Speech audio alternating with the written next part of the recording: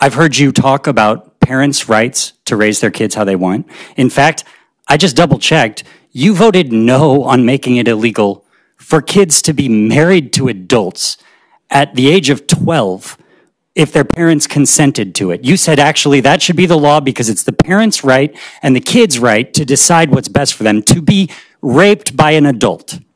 Okay? Do you know any kids who have been With married marriage. at age 12? That was the law. Do you know You any voted kids- not to change it. Do you know any kids who have been married at age 12?